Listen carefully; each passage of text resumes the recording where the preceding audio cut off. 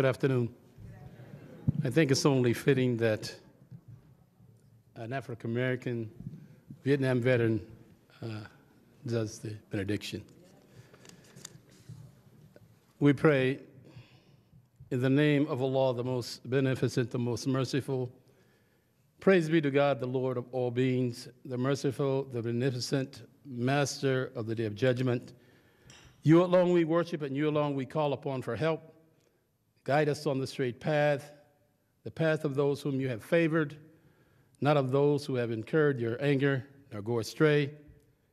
Our Lord, we have gathered here today to understand and to learn from each other regarding the continued legacy of speaking a fundamental truth established by Dr. Carter G. Woodson regarding a missing part of American history and about the preservation, promotion, research, interpretation, dissemination of information about Black life, history, and culture.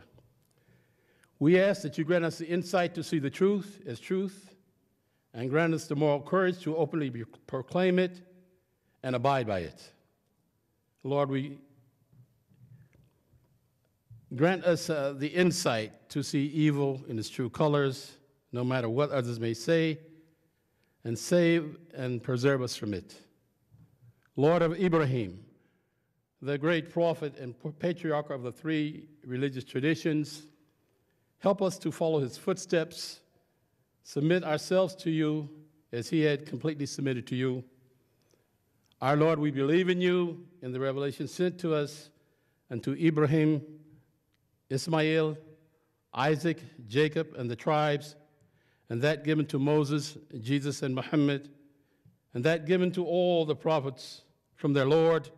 We make no difference between one and the other of them, and we bow to you in obedience. Our Lord, you are the light of the heavens and the earth. Give us the light to walk in, to live in, and to be guided by. Our Lord, there are indeed clear signs in the creation of the heavens and the earth, and in the alternation of night and day. For those of your sincere servants who celebrate your praises, standing, sitting, lying down on their sides, and ponder over the wonders and creation in the heavens and the earth, and cry out, Ya Rab, our Lord, you have not created all this universe in vain. Glory be to you.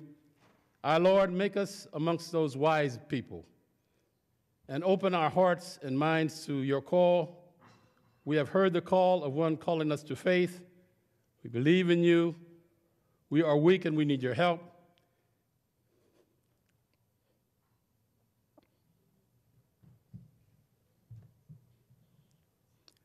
Give us the strength to respond. Our Lord, make us of those who listen and follow the words that you have sent and the best meaning of it. Free us from our weaknesses, our prejudices, our biases, our hatreds, and ill feelings toward each other.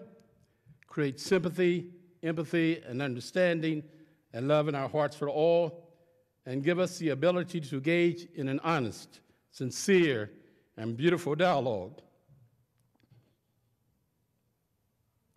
Free from recrimination and negative feelings, we ask that the positive impact of this conference, particularly this gathering and its presenters, affect the insights and sensibilities far beyond the confines of this space.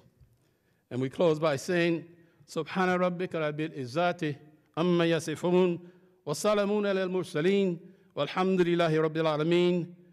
Glory to you, O Lord, the Lord of honor and power, and peace be on the messenger, and all praise and thanks is due to Allah, Lord of the worlds.